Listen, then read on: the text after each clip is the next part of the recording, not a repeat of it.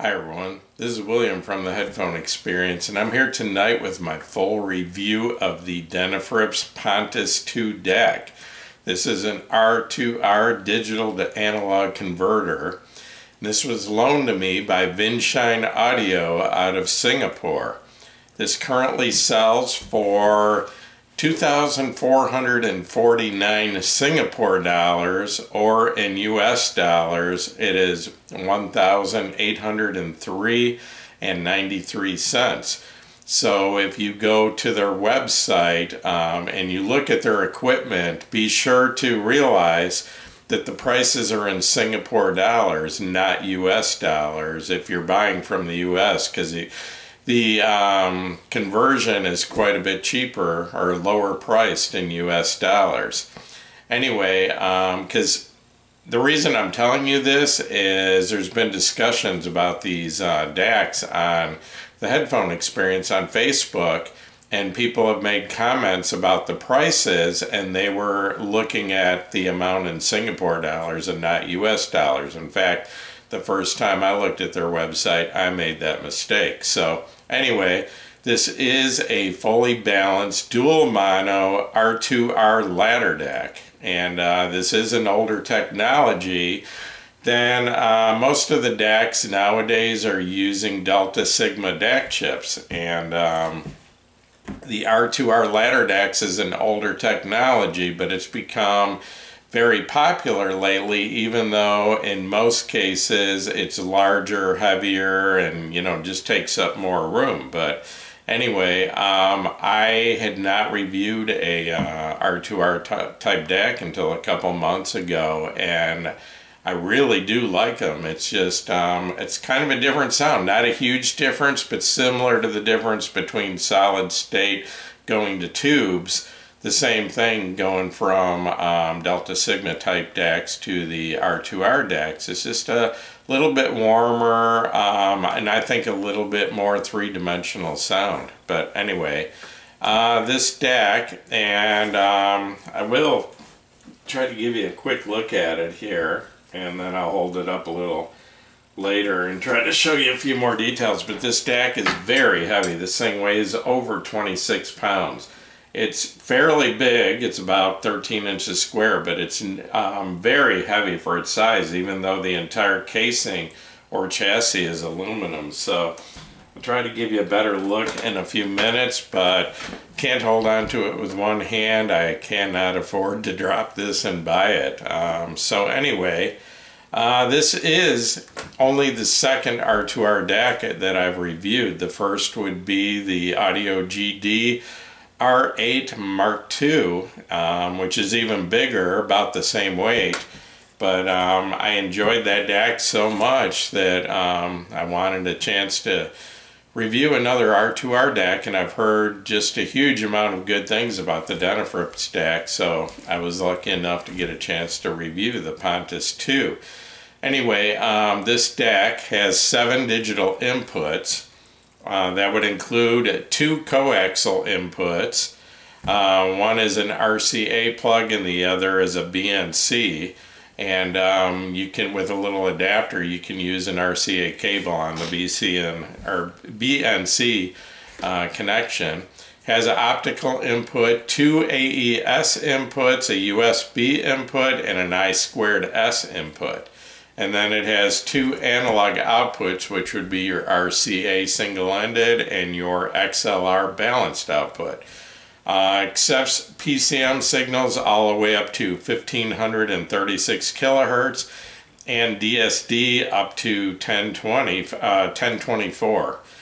According to Denafrips, it has a signal-to-noise ratio of 120 decibels, a dynamic range of 121 decibels, and crosstalk at a crosstalk separation of at least 110 decibels between the 2 channels.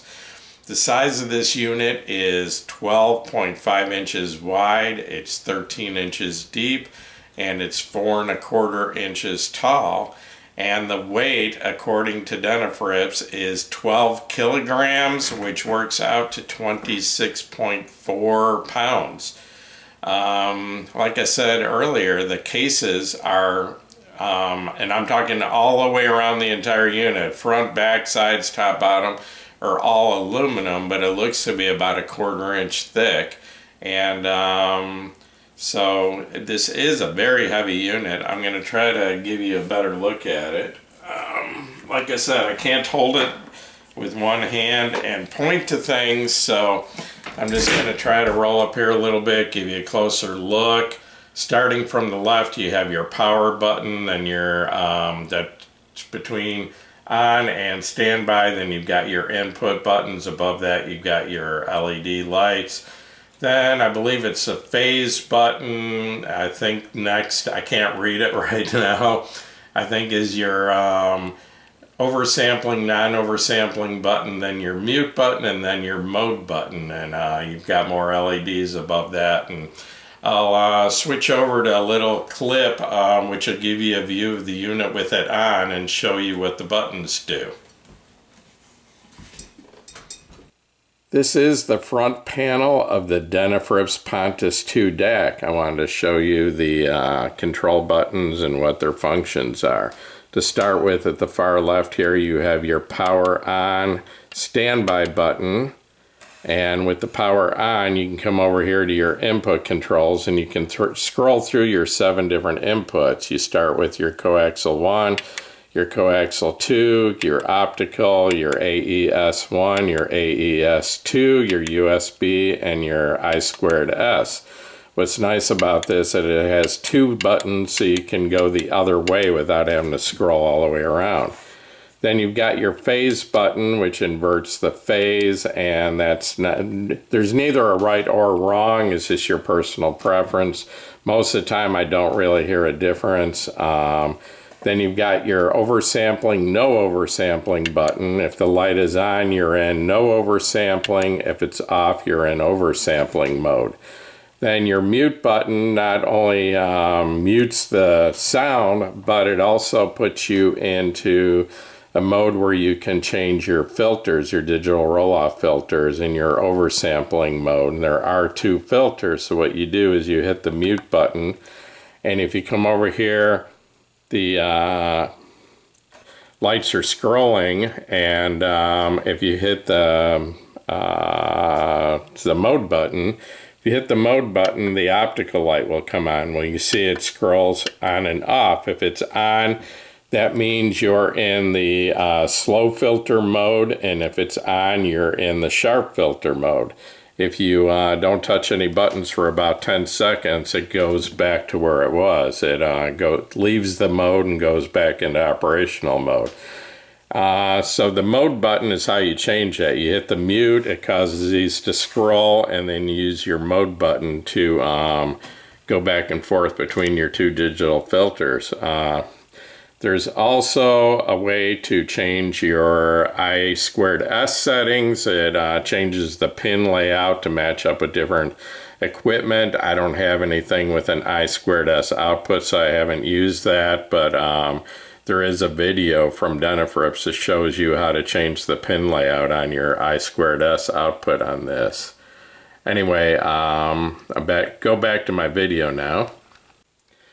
I forgot to show you something when I was showing you the front of the deck here and the controls. If you look at the LED, the line across above the buttons here, if I zoom in, you can see the 44K light is on, and that's because I'm using a CD transport as my input right now, which works at 46 kilohertz, and then the 1 times light is on, showing that that's what my input is, 1 times 44 kilohertz. If I was up at a higher input like 96 or 192 or whatever it is, either the 2K light would be, or the 2 times light would be lit up, or the 4 times light. So basically this shows you what the resolution of your input coming into the DAC is, or if you're using DSD, your light would be lit up at the far end here. So I forgot to show you that the first time. I wanted to come back and show you that this does tell you what your resolution, what your input is if you have high resolution files.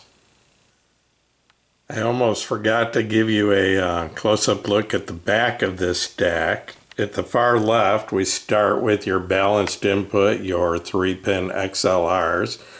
Then we go to your single-ended inputs, which would be your RCA type plugs. And then down here, you've got your power input, your typical IEC power plug, where you input your 120 volts AC, and then you've got your digital inputs, and we start with a coaxial, which is a RCA type plug, and then your second coaxial, which is a BNC type plug. Then you've got two AES inputs, which are your 3-pin XLR type. Then you've got your optical input, your I2S input, and your USB input. So this is a look at the back of the Pontus II from Denafrips. Getting back to my review, before I talk about the sound, I wanted to mention what type of music I used listening to and reviewing this DAC, and it was my typical combination of different types of rock, some pop, some electronic, a lot of acoustical music, and a lot of female vocals, and a little bit of orchestral music thrown in. My main source for this DAC, listening to it, was a Cambridge Audio CD transport. And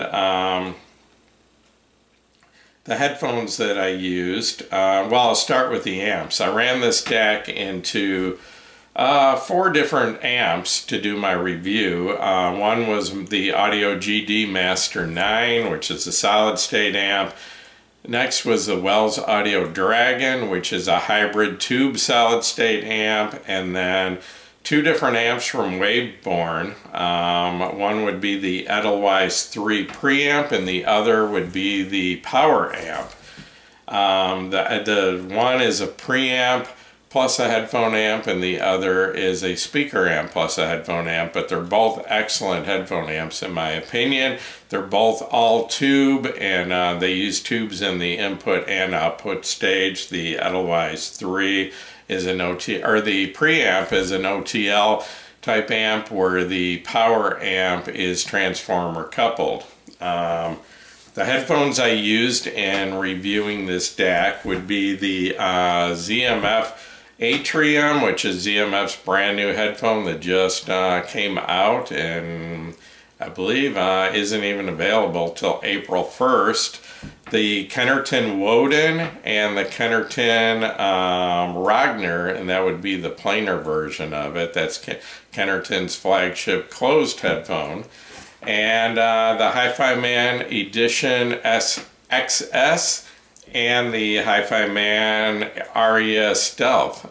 So I threw a pretty good variety of headphones at this DAC during my review. The DACs that I compared the Pontus II to would be the Audio GD R8 Mark II, which is also an R2R type of DAC.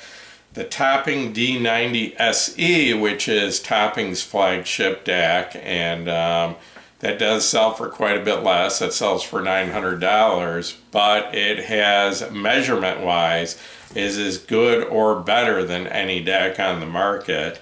Then the one step below that, the Topping D70 MQA, or the D70S MQA version. And so getting into the sound, I guess describing the sound of this DAC, I would use words like warm, smooth, liquid, rich, almost lush. But at the same time, it has exceptional detail and resolution, is good or better than any other DAC that I've heard up to this point. I mean, it lacks absolutely nothing in detail, even though it's got that warm sort of, you know, just a rich liquid sound to it without being analytical. It never sounds dry. It never sounds thin. It's got good body to it. I mean, to be honest, it's just a beautiful sounding DAC. So anyway, and then the other thing about this DAC, it has a very wide and probably, now I shouldn't say probably, it has the deepest, most three-dimensional, and I just saw a discussion about this other day about how the word holographic is overused, but I don't know another way to say it. I mean, the sound stage just, it's deep and it has multiple layers to it, more so than any other DAC that I've heard so far to this date. So I wanted to spend a couple minutes comparing this to some other DACs just to let you know what you can expect from the sound if you've heard some of these other DACs. And I'm going to start with the topping D90. Okay, this would be the D90 SE actually. The D90, like I said, it has exceptional measurements and it sounds exactly the way you would expect a piece of equipment to sound with exceptional measurements. It's crystal clear, it has exceptional detail and resolution, but in my opinion, it sounds sort of dry and sort of analytical. It lacks musicality, it lacks the warmth and richness that I really like. And comparing that to this DAC, the Pontus II has, in my opinion, every bit of the detail and resolution of the D90 SE, but with a much richer, much more liquid, non-analytical sound. To me, it's just, it has better musicality and it just is more enjoyable to listen to. It gives the music more weight and more body. So every bit of the detail and clarity of the D90 SE, but with a warmer, richer sound. Comparing this to the D70. The D70 really blows me away. This would be the D70S MQA version. To me, in my opinion, it sounds very similar to both of the R2R DACs I have. It just has an R2R sound. I actually like it a lot better than the D90 SE.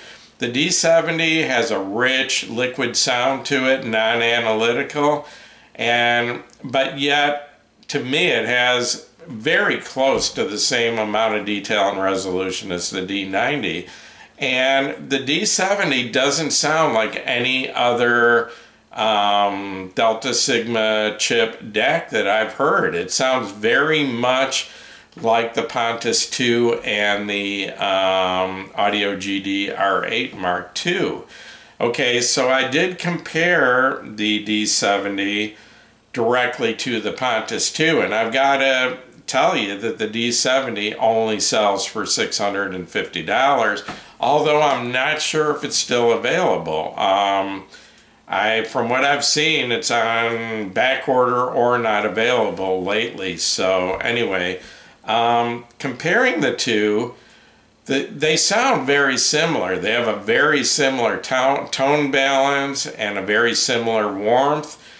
The only difference I really hear is the Pontus II does edge out the D70 a little bit in clarity and a little bit in detail, and it edges out the D70S as far as depth to the sound stage. They both have very wide sound stages, but the Pontus does have more depth, more layering, and a more three-dimensional sound to it than the D70.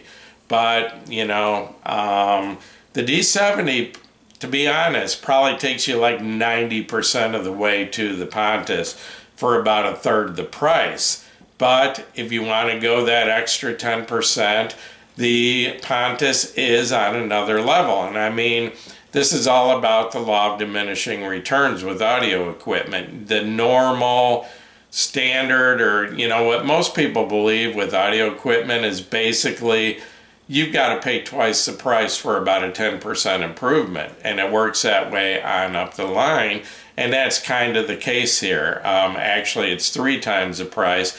The Pontus II is on another level above the D70. They sound very similar, but it is without a doubt better. I'm not going to try to tell you you're getting the same DAC or the same sound with the D70. The D70 is a great DAC, outstanding for its price, but the Pontus is a step above. It's another step up from the D70. Comparing this to the Audio GD R8 Mark II, once again, they have a very similar sound. What I wanted to point out though, and I just discovered this a few days ago, excuse me for just a second.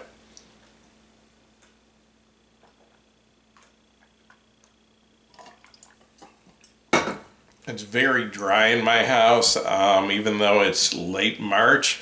I'm still heating with wood. It's been pretty cold out, and it really dries out the air in my house. And when I sit here and ramble on and on, my mouth and throat get dried out. So forgive me for having to stop and take a drink. But anyway, the R8 Mark II I had first, and I've already done my first impressions and my full review of it. When I received the R8, it has 4 different oversampling modes. It has, well, you have a choice of 0 oversampling, no oversampling, or 2 times, 4 times, or 8 times. And I toggled through them, and I did hear a little bit of difference in the sound, but I couldn't really decide what I liked best. So I actually, I put it up to the 4 times oversampling and left it there for a long time.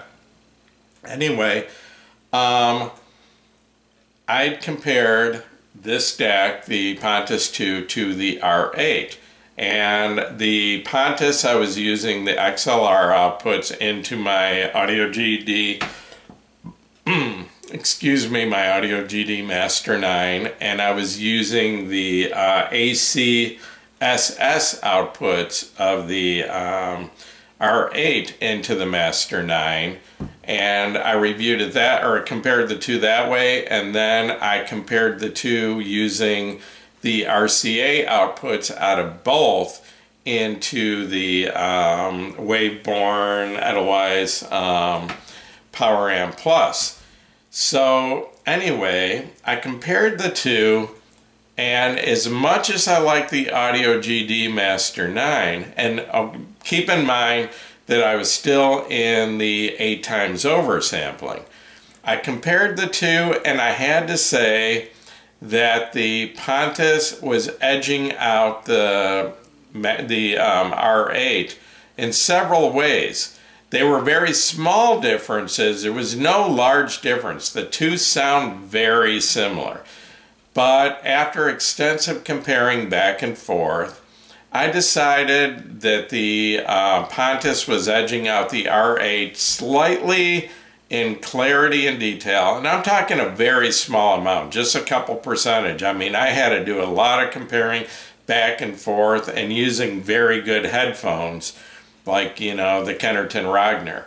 Anyway, but the R8 seemed to edge out the Pontus seemed to edge out the R8 just slightly in clarity and detail, and slightly in soundstage depth and the three-dimensionality, the layers. It seemed that like it was just slightly better, and the Pontus seemed to be also just slightly more focused.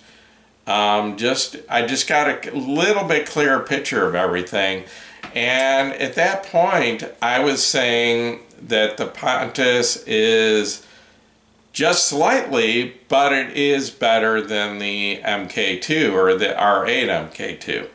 Okay, but just a couple days ago, I decided when comparing them to mess with the oversampling on the R8 and I put the R8 down to no oversampling. And I compared them once again, and I realized that I actually prefer the no oversampling mode on the R8. It actually put them back very, very close, where for probably a couple hours I couldn't have told the difference in a blind test. And no, I did not actually set up a blind test, but going back and forth and listening to the two, they were a lot closer now. They were very close in detail and clarity, and they actually got closer in the three-dimensional soundstage, to the point it was very hard for me to tell the difference. But once again, at the end, I decided that the Pontus II slightly edged out, but closer this time. And I'm talking just a couple of percent, but it did slightly edge out the R8, and in clarity and detail just seemed slightly more focused. Just a little bit more texture in female vocals, where I just felt like I was hearing a little more detail in their voice, and just a slightly deeper, more layered soundstage. But like I said, the differences were very small, and if you have a Audio GD R8 MK2, switching to the Pontus would be more of a sideways step than a step up. The difference is very small, and unless you have money to throw away, if you've already got the Audio GD, no. I mean, I could live with the Audio GD the rest of my life. Yes, I slightly prefer the Pontus sound, but it's not a large difference at all. Okay, comparing the two also, I have to say that the Pontus, instead of 3 buttons on the front, it's got 6, and it's less complicated to do things with it. It's just because the Audio GD, even though some of the buttons on this have more than one function, the Audio GD got 3 buttons and they perform multiple functions, and it's kind of confusing. I've had a hard time with it, where this is more simple. This one's smaller. It's about the same weight, actually. I actually think this, I really like the looks of the Pontus, and so I'm just going to come out and say, not by a long shot, but by a narrow margin, I prefer this to the Audio GD. And like I said, it's very narrow margin in a lot of small ways. There's no big difference, but a lot of little things adds up to, if I had a choice of one or the other, I would take the Pontus. It's just an outstanding sounding DAC. It looks great. It's very easy to use, to go through the functions. I did want to mention that I tried the two different digital filters, and I didn't really hear a difference, but I will admit, because of my age, I probably can't hear above 15,000 hertz, and most digital filters affect the roll-off from about 18,000 hertz and up. So with most DACs, I don't hear, if I do hear a difference, it's a very small difference that I hear between the digital filters. I switch back and forth between the two, the slow roll-off and the sharp roll-off, and I heard a slight difference, not a major, and I settled in on the sharp roll-off. I think I actually preferred that one. And then the oversampling, no oversampling mode on this, most of the time I was actually at the no oversampling mode. I think I preferred it better. It just, I think it had a slightly more natural sound, and a little bit warmer, and in fact a little more detailed. So that would be this DAC and the Audio GD, that I preferred both of them in the non-oversampling mode. So anyway, what it comes down to is this DAC is not cheap at $1,800, but it is the best DAC I have ever heard up to this point, And yes, I highly recommend it. And yeah, you know, you have to get into some good headphones before you can really tell the difference between these different DACs.